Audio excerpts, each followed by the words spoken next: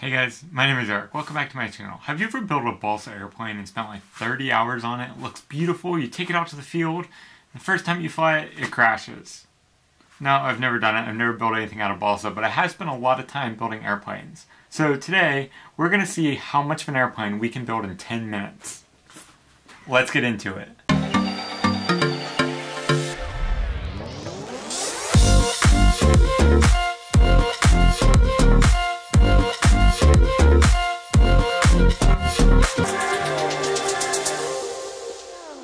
Hey guys, if you're not already subscribed to my channel, make sure you hit that subscribe button. Today we're going to be building a 10-minute airplane.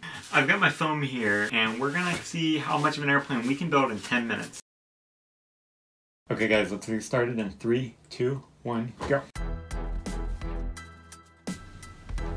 Okay, so let's start off by cutting out our spar out of our first piece of foam here. So I'm going to cut a score in the middle, and then we can crack that open and glue it together. So this will create our spar for our airfoil, and then we can weight that down and start on our wing. So I'm just gonna make some marks here to put the locations for to bend the leading edge. So I can cut the 245s off the leading edge so I can fold that over. And then I'm gonna cut our marks across so that we can make our airfoil just like that. So after that's all looking good, we can then install our spars. So we can just take and glue this down, make sure it's nice and dry, and then we can add a glue to the different spots where the wing folds over, and then we can fold that over. So just like that, we can just hold that down for a couple of minutes until it's nice and dry and nice and even, because we don't want that coming up. And I accidentally put a bead of glue in the wrong spot, so you saw that there in the tip. Trailing edge. So now I'm putting the dihedral in, so I'm just going to cut some marks here, and then I can fold that up and glue that together. So I'm just cutting some marks. I have to cut to the spar, so it's kind of difficult to get perfect, but so as you see there, I'm just adding some glue and putting a weight in the middle and trying to get it propped up the best I can on both sides. And then we can put our attention towards the tail. So I'm just going to take some foam here and cut a rudder and an elevator out. So it's pretty simple and straightforward. Just adding some spots for the control surfaces to go in, and then we can take and we can glue the rudder down to the elevator and make sure that it's all vertical and not falling over.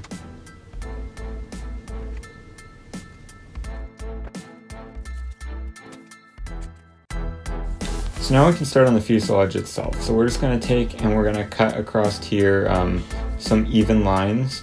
So this is going to be a pretty simple fuselage. We're just going to make a box, and it should be pretty easy and straightforward. Yeah, so I'm just going to score some lines and then fold it over at 90 degrees. It would probably be better to actually cut a 45-degree out, but I thought this was a lot faster, and that's kind of what we're going with for this build. So as we just fold that together, just making sure try to be the best we can in the quickest amount of time. So after we get that all looking good, we can then take and put some glue, hot glue down, and get that all square. So I'm just trying to do my best to get this square because I did not cut these lines perfectly. So I'm just kind of paying for that now. So just trying to get it as lined up as good as I can, and then I had to cut some a little bit off so that I can make it perfectly square and make it look good. So after we got all that cut off, we can then take and install our rudder. So I also wanted to cut a 45 at the back here. This gets a little bit of weight off of the tail, and it also just makes it look nice and makes it work a little bit better. So we're just gonna, after we do that, we can then glue it on to the fuselage itself. So as you see here, it's coming along. The fuselage was super simple to make, and literally anybody can do this fairly easily.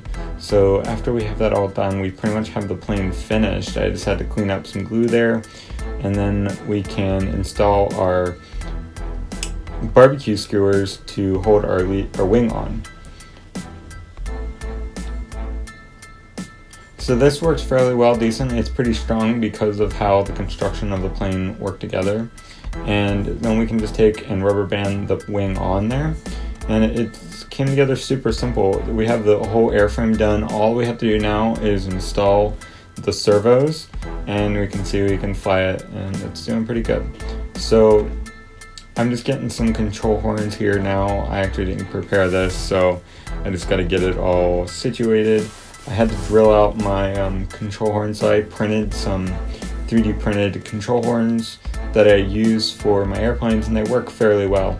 So it's a lot simpler and easier than cutting them out of something like a popsicle stick, which is another solution that you can use, which I used to use before I got a 3D printer.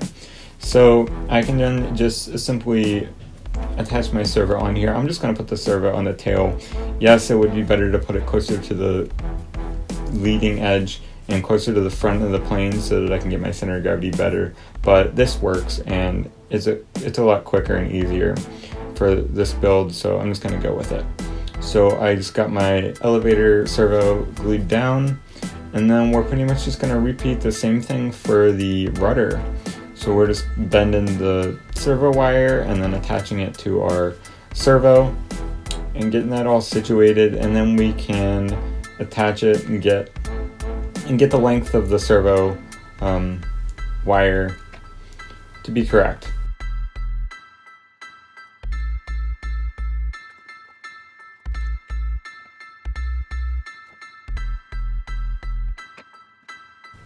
Like, this is pretty much the most intricate, and like, so you see I'm at 24 minutes now, and that's because like I decided this is actually going to take a little bit longer, 10 minutes, so it actually took about 30 minutes.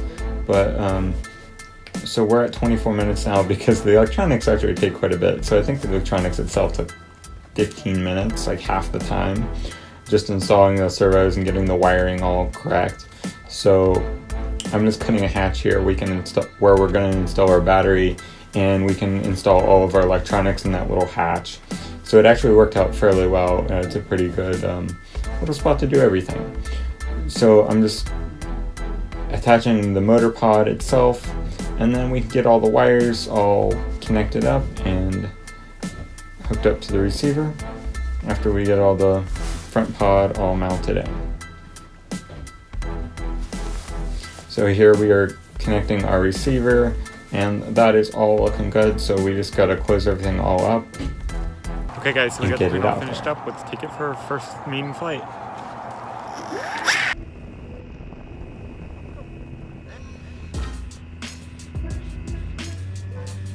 Okay guys, so we got the plane up in the air, and it's really flying really well, so I'm super excited with this plane. If you guys want to build this yourself, it's pretty simple to make.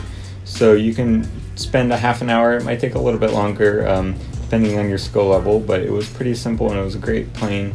I'm super glad I built this because it was really fun, and it flies really well, especially for how little bit of time that I spent on building this plane.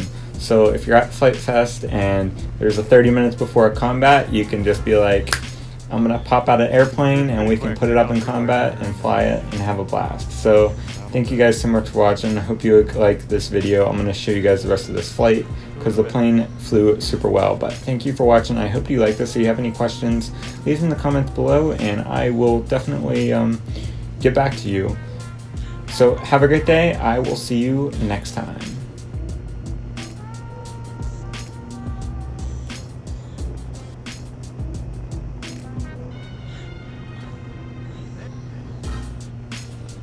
There we are.